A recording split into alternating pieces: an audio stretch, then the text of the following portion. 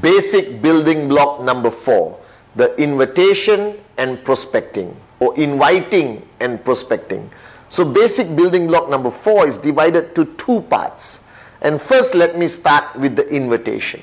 Now, you've gone through your dream, your commitment, your name list. And now you're going to start your journey. All right? And this is the scariest part for some reason for many networkers, because you are an entrepreneur for the first time. You are promoting QNet for the first time, and you have a name list of 150, minimum of 150 people, and together with the person who got you signed up, you are going to make the first set of invitations to your hot zone and your warm zone. Now, this concept of invitation has evolved over the years, and it has changed according to society today. When I started, society was not that open-minded to be invited to come and look at a business opportunity. It was unheard of. It was something very rare. A business opportunity would reflect a traditional business, all right? Buying a restaurant, joining joint venture to start a company. It was very uncommon in the early days for people to be invited to look at a business opportunity attached to an industry called the network marketing or direct selling industry. Guys, which is today crossed over 200 billion, and QNet being one of the fastest growing network marketing companies in the world, 100% e-commerce. So guys, the concept of invitation requires you firstly to have a certain mindset.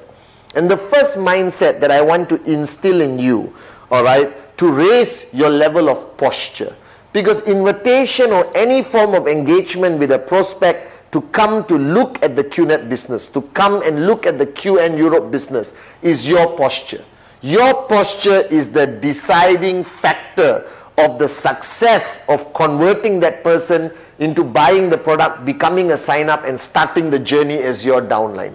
Now, to create the first mindset, recognize this fact. Today, you represent a multi-billion-dollar e-commerce network marketing company in an industry which has a combination of good perception and bad perception. All right, so you are dealing with the reality of what people think of the direct selling industry or the network marketing industry. But the first paradigm shift you need to instill in your mind, always, which I do until today, is they need me more than I need them. The minute you are desperate, the minute you show any form of desperation, boom, the presentation will fail, everything will fail. You don't have to be desperate. You have with you great products, a great company, a fantastic e-commerce platform, which they need. So always recognize the fact and build in that mindset into your mind that your prospect needs you more than you need them. Because they need an opportunity. They need to start their own business. You still have 150 people on the list to talk to, but they only have you as one. All right? Because you represent the future concept of direct selling with QNet. We are ahead of the rest of the companies. We are so far ahead in a different league of our own, thanks to the vision of Dato Sri Vijay and Japadas Bismarck. So what is an invitation? Recognize the word. It is an invitation, not a presentation.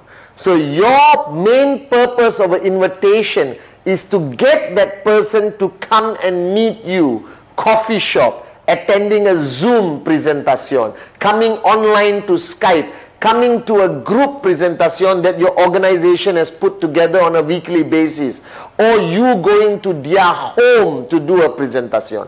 That's your goal. Your goal is to connect. Your goal is not to convince. Your goal is not to do a presentation. That's the next block. We'll talk about it after this. So the first part of block number 4 is the invitation. That's it. So stick to the invitation. Now the invitation is divided simply. The professional invitation and the not professional invitation. For the lack of the better word, that's how I categorize them. The professional invitation and the not professional invitation. Now this concept of invitation very much depends on who you're talking to. Alright guys, if I'm talking to somebody in my hot zone, my best friend, my brother, Satya Kuna, alright, or somebody I grew up with, okay, somebody I've known my whole journey of life, we are like that. We grew up together, we ate together, okay, we just spent all our journey of life together. Then you need a not professional invitation. As simple as that. Bro, let's meet for coffee tomorrow, 8 p.m, my place. Poop, finish. The guy is going to come. The girl is going to come. It is normal in your relationship to invite them. Now, don't make that invitation into a professional one. Don't call your bestest BFF and say, hello, my name is Patman Senatiraja. I'm involved in an e-commerce globalized business and I want to have 40 minutes of your time, 20 minutes, 15 minutes of your time to share this great idea with you. Your friend is going to think you're cuckoo. Your friend is going to think you lost it. When it comes to your hot zone, your invitation is normal and not professional. Don't complicate it. Don't make it awkward. Go directly, bring that person to you. Hey bro, what you're doing? Let's catch up on Zoom. Alright? The most you can say, I have something exciting to tell you. I have something important to tell you, but don't go beyond that. Limit it to short and sweet. Bro, let's catch up. Bro, usual place, 4 p.m. Bro, I catch you after office. Alright? Oh, hi sweetheart, I'll meet you as usual at your place for dinner on Tuesday. Alright? So it's part of a comfort invitation. That's why it's not professional. Alright? Don't train yourself into this professional inviting machine. It will never work. Keep it simple with the people closest to you. Now, when you go to your warm zone, when you go to your cold zone, you need to convert your invitation into a professional invitation. Now, there is no specific way to do a professional invitation. My philosophy has always been, the less information you give, the better. Don't get sucked in on the call or WhatsApp, alright, or email or a Zoom chat into doing the presentation. Separate the invitation from the presentation. Alright, the biggest mistake people make is that while they are doing the invitation, they start answering questions. That person is going to ask you, is it MLM? Is it what? Is it an investment? Is it Amway? Alright, they might even say, is it QNet? Then you are stuck, and then you go into their black hole of spiral, complicated questions. You panic. No, yes, it is QNet, but don't believe what you read on Google. Don't believe what you read on the internet. Please, bro, please, let's meet. Give me one chance to show you how great my company is. Ta-da! Desperation. Alright, and what happens? The guy switches off. Hey, bro, please, don't waste my time. Pop. Alright, and that is where you lose that prospect.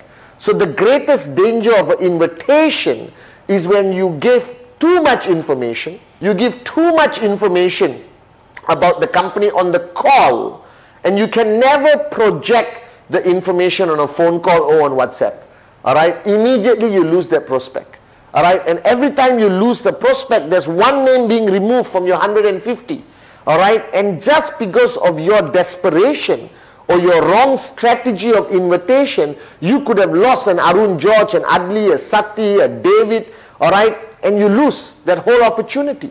Alright, so remember, in an invitation, keep it simple. Alright, I always invite people by saying, hey, hi, I just partnered with a Hong Kong-based company, and I'm looking for a few more strategic partners. I can't promise you anything. Alright, but if you like what you see, we talk. If you don't like what you see, it's cool. What is it about? Don't worry, I'll show you when we meet.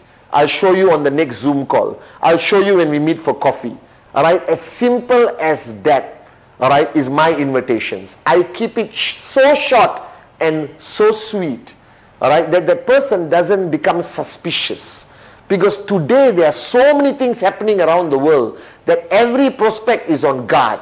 They put up a wall. No, I'm not interested. Whatever it is, I don't care. Pop. But if I make the invitation short and sweet, alright, so now I project my invitation in many ways. Hey guys, alright, I just saw a business concept, alright, I'm not sure whether it's going to work for me, but I need to identify 2 or 3 people, so let's look at it together one more time, alright, and if all of you agree, then we get started together. Is it MLM? My answer is always no. Is it QNet? My answer is always no, guys. Alright, I do not want him to have a preconceived idea. Now, if he comes to the meeting and finds out it's QNet, so what? Alright, at least I got a chance to present, answer his concerns, or he gets angry with me and says, you lied! And he walks away.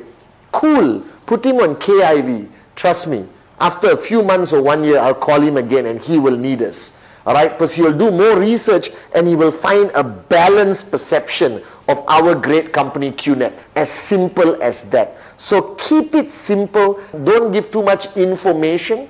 But remember, your goal is to bring him to you, either through Zoom, Skype, video call, or face-to-face. But do not lie.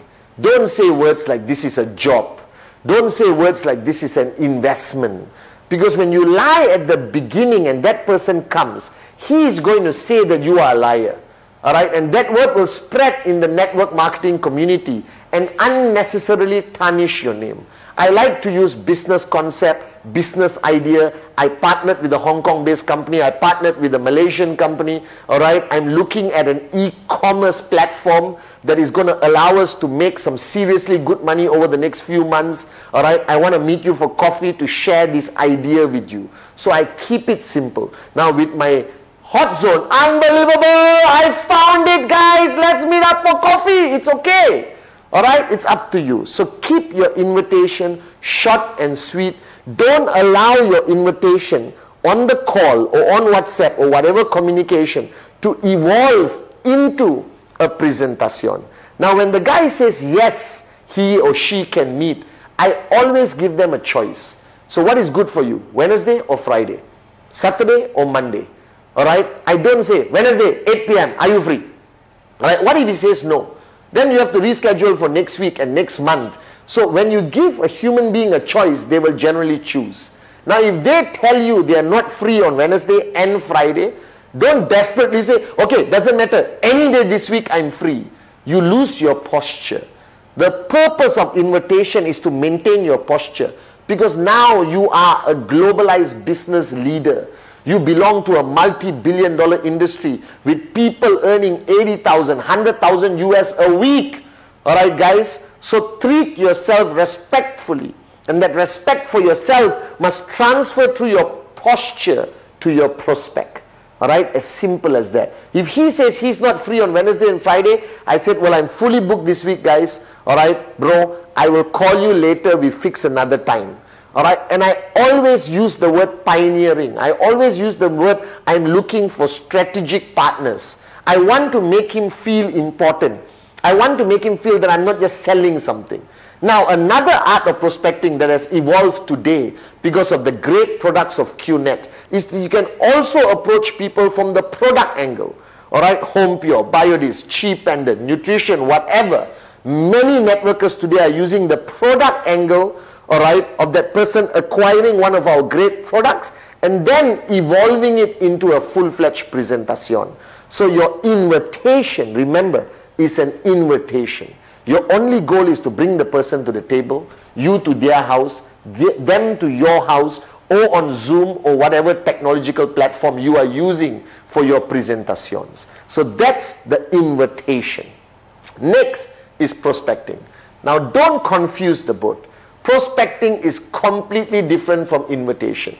Now you have a name list of 150 names, and I have a rule that that name list must keep growing every month. And my rule is that name list must grow by 10% every month. So if you got 150 people in January, February, you must add 15 names onto that list. And that is the meaning of prospecting.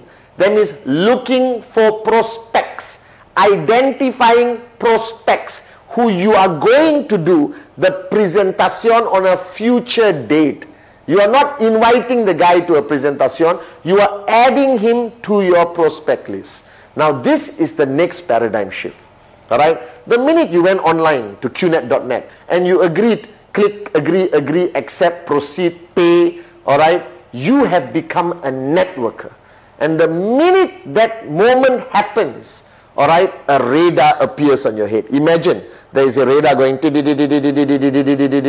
alright, that means all your life you have left your house and you have met an average of 30, 40 people in a day and they mean nothing to you. Hello, hi, hey, shake hands. You go to a shop, you buy a $2,000 phone, you buy a $1,000 watch. You don't even collect the name card of the salesperson. You go to your bank, you go to the mall, all right, you take Uber, you fly, you go to the airport, but your radar was not on. So now you are a networker.